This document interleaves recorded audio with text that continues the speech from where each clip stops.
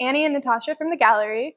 You might recognize us as gallery assistants here at Gallery500, but we're switching it up this month to talk about our work as the latest emerging artists at Gallery500. Yeah, so we're going to take a second and introduce ourselves a bit for those that haven't met us, or to introduce us as emerging artists compared to gallerists. So my name is Natasha Fenga. I work primarily in photography and image-based media. So for this exhibition, I use my photographs and then use digital painting techniques and other digital manipulation techniques to create surreal portraits of nature. And I'm going to pass it on to Annie now. And I'm Annie Scull. I'm a gallerist here at Gallery500, but I am also I like to consider myself a mixed media artist, I think, these days. But my background is in photography. I studied that in college. But this body of work is a group of cyanotypes that I produced for this exhibition titled Image Makers. So it's basically highlighting all sorts of different ways in which we make images. And I, for this exhibition, used a cyanotypic process, which is a historic process of photography. So it involves using light-sensitive chemicals and working with positive or negative images to produce positive images. So, yeah, so I also come from a photo background like Annie, but very different in the same regard. Annie has, well, actually, I'm going to take a step back and kind of give you some history about both of us. So, as you know, we're both gallerists here, but me and Annie have actually known each other for longer than that. We both went to high school together at Spruce Creek, and we went through the IB program, and that's how we originally met, through IB Art. And then we both went our separate ways from college, like during college. She was a grade older than me. And then during the pandemic, because I went away to school, I was back here, and I remembered meeting her and thinking she was cool. And I wanted to have more creative photo friends around me. So then we just started hanging out more, and, you know, our same interests brought us together a lot. So I guess to kind of bring it back around, during that time in high school, her thing was all analog. So all original 35 millimeter film and darkroom processing, and really any of the tangible aspects of photography, more vintage.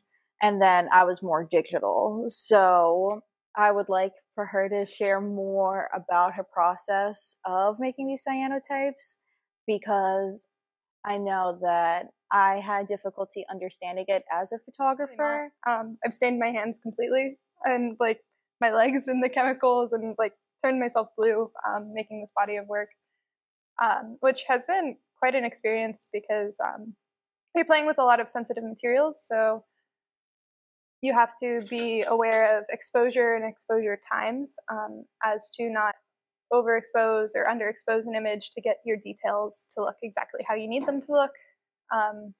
So can you take us more through a step-by-step process? Because somebody from the outside, I didn't realize these chemicals. I thought these were some sort of special chemicals. You got to get special, but no, you can get them on Amazon for $10. And not that I'm saying you did that, but I mean, I did do that. Oh, okay. There you go. See, it's very affordable.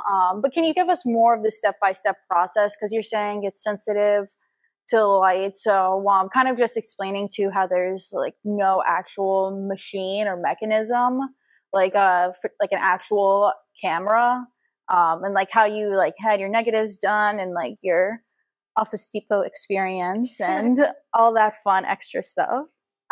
Yeah, so for an example, I guess I can start with, you start with a piece of paper. You can start with any blank piece of paper, something thicker. So I used watercolor paper, or this is technically like a mixed media paper. And you coat it in your emulsion, your chemicals, and then you have to expose it to sunlight. And when you expose it to sunlight, it will leave an inverse of whatever your image is. So this is what it means to make an image. In a kind of very basic sense, it's to leave an impression.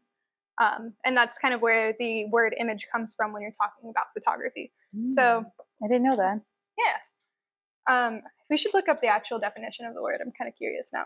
But so I produced these transparencies, so they're inverted from what the original image and tonality is of the image, and I would place it onto my paper and expose it in the sun, and then it would eventually produce my images. So I went and curated them and had a bunch of fun making a bunch of little circles for my display. But why did you choose circles? I've actually been wanting to ask you this. I've just been like, oh, I love the circles, but I haven't asked about it more deeply. I think it's kind of a quirky commentary for me. I'm really interested in how technology affects us and our relationships to things. So everybody's profile picture is a little circle, you know, on Instagram, on your phone, or everywhere. So we're very connected to kind of this idea of a circle,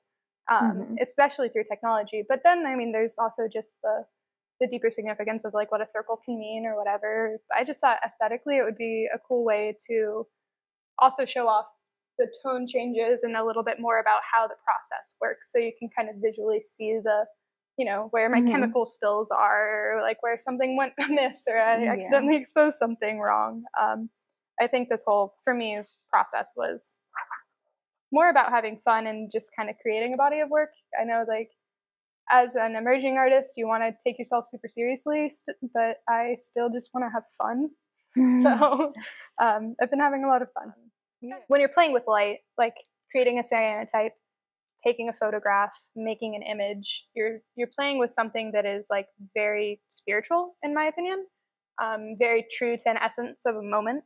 So not only are these cyanotypes like photographs that I took at one point in time, but they're also made with light in the sun, or light from the sun in the backyard of where I live. So that's also something that's very important to the process for me. Yeah, definitely. But speaking of spirituality, your work kind of takes on some quirky spiritual themes. So I was curious if you could fill me in a little bit about all of that. Yeah, we love quirky spiritual themes. Some spooky vibes. So yeah, that's I think a reason why I do love working with you so much is because we do come from a similar background of seeing photography as a spiritual process, and kind of how photography is how you can study the world with images as well, because, you know, we're visual creatures. Everything, most of our information comes from visuals. So, and, you know, we need photography in everything, like whether it's a science book or like a surveillance mugshot to art or whichever, like it's literally everywhere, and it's a great way to study things. So to me, that's almost parallel to what I believe to be the main source of energy running through things, keeping all things connected. It's just the most tangible thing that we can see and conceptualize. So that's why I really like it as a tool. But I think there's also a lot of presumptions, I guess, with photography being the truth, because people think, oh, it's just in a camera, like you take what's there and that's the truth. But no, that's not true, as we see more and more beyond the actual Photoshop aspect of images being edited or whichever. Like, you know, everybody has a different perspective, and with a camera or not, the way you look at something is still going to be different than the person next to you. So all these little things that go into making an image, whether that's perspective or your focal length or whichever, like that's your point of view, and therefore it's not necessarily the truth. But I think it's interesting to think of photography as the truth, because, and then it's funny too, because people are like, oh, Photoshop, manipulation, that's not true. But there's so many things in this world that are true that we just don't see. So that's why I like using Photoshop and like Procreate to draw in the light, because to me, the energy that I was explaining that runs through everything, like in photography that we see, is light. But we can't always capture like the way we want to, or that energy. So totally. Yeah, so painting it in allows me, and then, you know, doing other manipulation things. Like maybe it's not what's physically there, like that we see it at the naked eye, but to me it is very much spiritually there and spiritually true. But again, that's just my perspective, though. It's not necessarily like a worldly truth, even if I like to think it is. I think it's funny when you talk about, um, you know, how we perceive things. One thing I've been thinking about a lot more since I've been doing my cyanotypes is the visible light spectrum. And one of my favorite textbooks in college was called Light, Science, and Magic. I'm a big fan of magic, but science is cool and light is very important. But it's all the same thing. Yeah, exactly. But that was a photography textbook. I thought that was a really clever title. But that has me thinking about the visible light spectrum.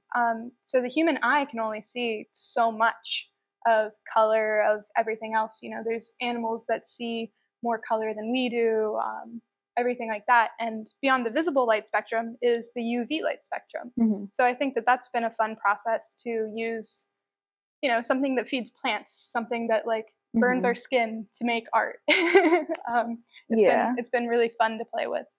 Yeah, especially like using that power, and then making the images. But I think also what's interesting with our work too, now that, you know, we're talking about it and we're officially emerging artists, that people probably don't know is the work that we used to do together before this, because we actually collaborated a lot. So if you knew us, which I guess I will explain it to you now.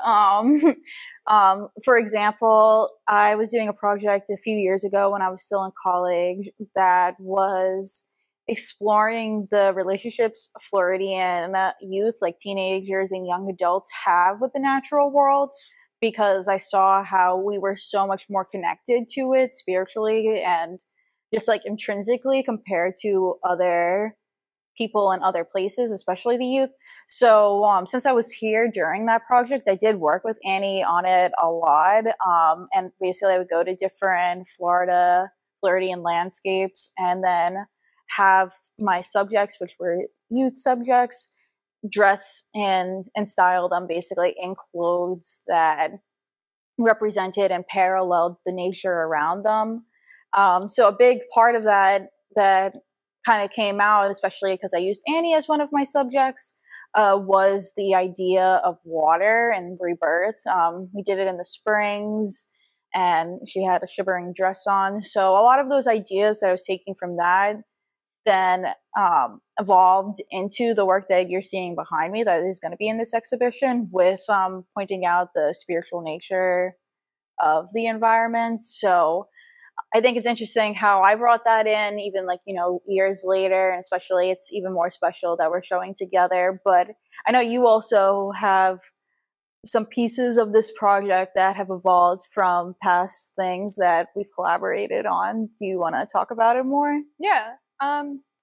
So the process for anybody who doesn't know about photos, sorry, is culling. So you are culling through your photos, you're going through, you're making selections, you're deciding what works with what, how to position it, how to crop it, how to display it even. But for this exhibition, I also culled from a lot of my past. So I used a lot of images over the past 2 years that I thought kind of followed a theme.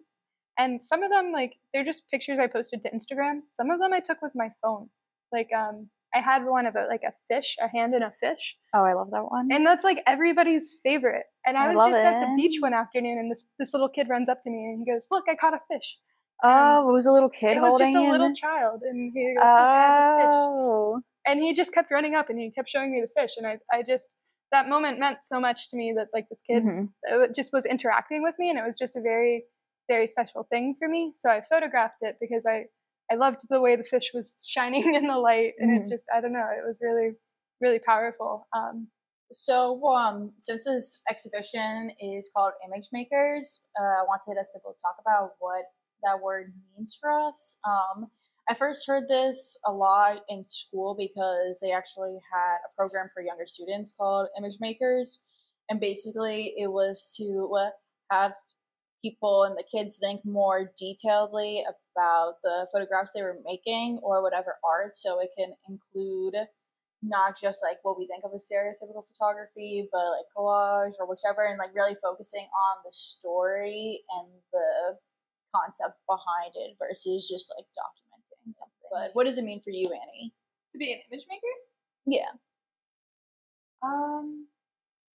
I guess I would say being an image maker means to leave an impression or to share something with somebody, which is, I think, what imaging is. You know, like I do an alternative process called cyanotypes. So that is leaving an impression with light on something.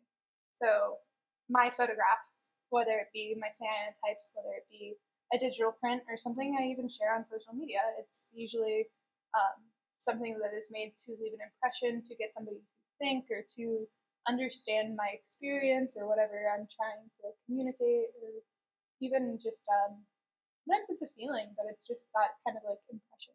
Yeah, it's just going deeper than the actual visual aesthetics of it, basically. Yeah, like the whatever, thinking of it in different contexts, whatever that might be, and how those contexts intersect. Well, I think the word impression could be like a really like a physical thing, but it can also be like a very like mental thing. Mm-hmm. Like you know, like collaging, you can like leave impressions and or like even like different like art techniques, you're like leaving impressions and like whatever in the media. Yeah. Who is that? What's up, guys? Whoa. How's it going? What are you doing here? Oh, well, you know, I just was walking around and saw you guys in here. I heard that you guys were the new emerging artists. So I have a couple questions for you. I wanted to see what you guys have as far as what your process is, what kind of equipment you like to use. But first, we'll start with, what does emerging artist mean to you guys? Go ahead, Annie. That's a good question you came with. What does it mean to be an emerging artist? It means I am emerging. I don't. You stole my like, answer. I don't think I am emerging. You know, like It's a process, right? It is a process. It's a process. You know, this is maybe the first show that I've put together that like I'm trying to actually sell, or like that I'm doing it. I'm an adult, but like I've been displaying work since I was in high school with Natasha. So like it's nothing different. You know, like I don't think that I'm a different person, or I don't. You know, like you haven't hit that mark yet. You're just kind of progressing through the emerging process. Yeah. I don't know that you don't ever really hit that mark. Yeah, you're always working. Always growing. Yeah, you know? for sure. Yeah, I guess to me it's because I feel if you're any artist, which I think most people are in different sense, when you first start you're emerging, but whenever I hear the term in the art world context, so to say, I think that this is the first time that as an artist you're fully sharing your work to the world and showing your identity as an artist, versus just making work for yourself to grow. This is like when you start all your efforts that you've been working at since a student or whichever, like they're all coming together so you can start taking the stage and doing your thing and showing work and meeting people and just getting involved and occupying your own space versus just like studying the space separately. Good answer. Much better than mine, I'm sure. Do you remember yours? I don't. I wish I did, but it probably wasn't that good. So, okay, so I'm going to start with you on this one. Okay. Tell me about your background, where you went to college. Yeah, so I went to New York University. Well, first I went to Spruce Creek High School with Annie. And then I went to New York University. It was my dream school, so very excited. But then I also got a really great scholarship. Yeah. That I still like to brag about for her. Thank you. Yeah, Annie's my number one fan. So what was it? What was the scholarship? I'm her number one fan. It was just it's not just. I had my tuition paid for, so it was pretty solid. It was pretty solid, and then I was an RA, so. But Natasha was able to get that because she's always had a stellar portfolio. Oh, thank you. Also, I was lower socioeconomic status, but it doesn't matter how we got there. We got there. But yeah, it's also when I was there too, I studied environment. So I went there to get my BFA in photography and imaging. I really wanted to go there since I was young because I actually really wanted to be a film director at first.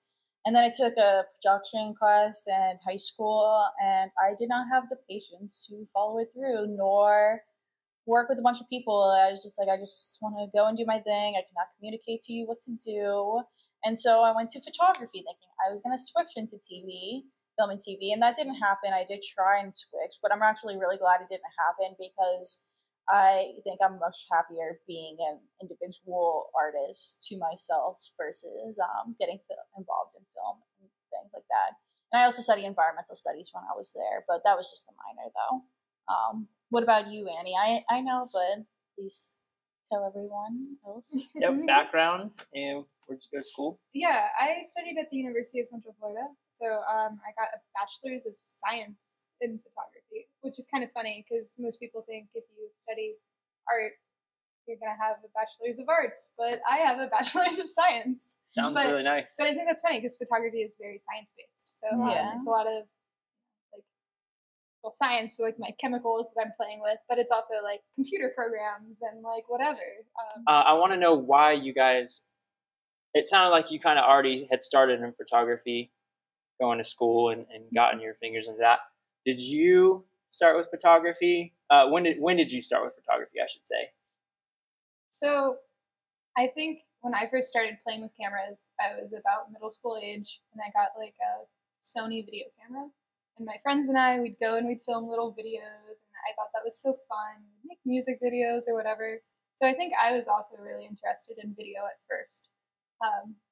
And I played around with that through middle school. I was in like my yearbook club or whatever. And in high school, my high school had a dark room. So that was my freshman year of high school was my first introduction to working in a dark room, playing with chemicals.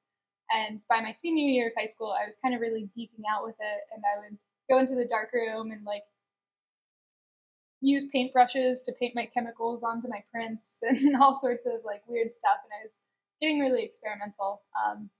So we've talked about this a couple times before.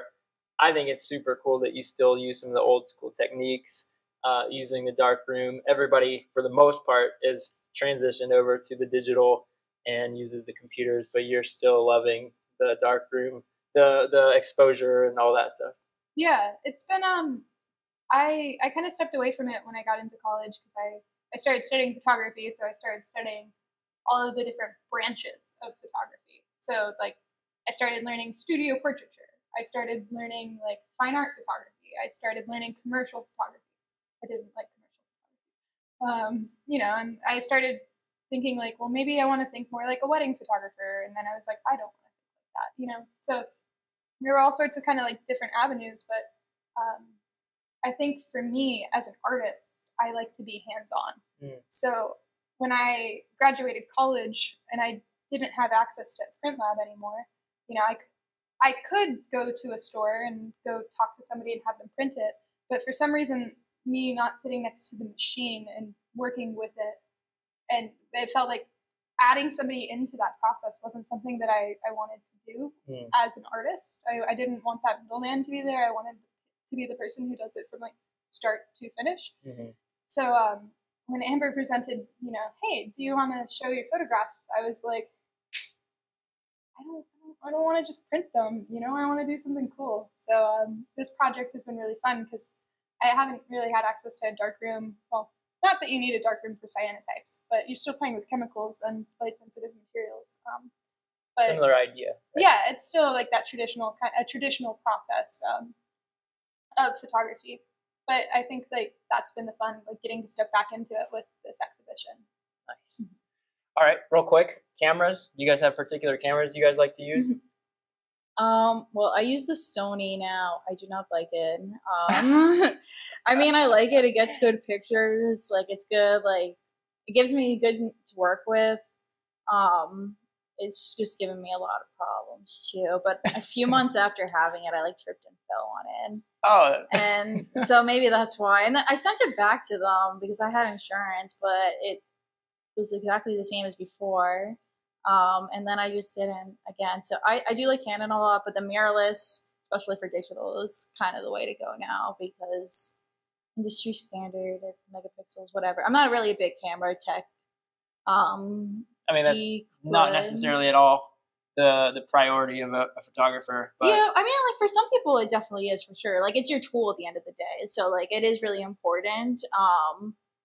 But yeah, I kind of miss my Canon T3i honestly, and I use like a little like old Canon Coolpix now because it's so much smaller and lighter instead of like lugging around a big thing, and it's cute. You have a couple cameras? I do. Yep. I do. I think my favorite camera that I use is the camera that my mom photographed my childhood on. That's cool. I still run around with it today. It's an Olympus point and shoot film camera, and most of the 90% of the photos that I care about in the past 2 years have been taken on that photo, or taken on that camera. That's super cool. Yeah, but I mean, when I was in school, I used my Canon. I had a 5D, very reliable, very bulky, very heavy. But like that's what I would do my concert photography on, or that's what I'd take to shows or on the road or whatever. But when it started getting heavier and I wanted something to travel with, I started using Fuji. And I really like my little Fuji. I have an X220. Okay, guys, I'm going to whip out my handy dandy note here. You came prepared? I came prepared, okay. All right, what do you guys want other emerging artists to know?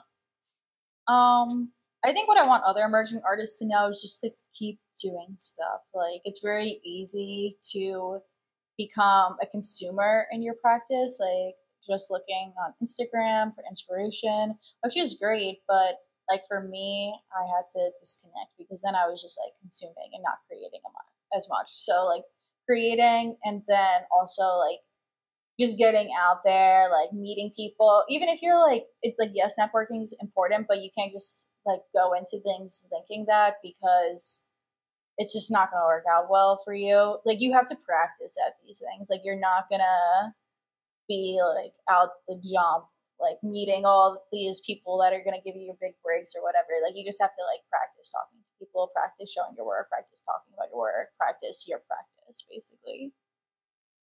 Write down that, kids, because that's good stuff.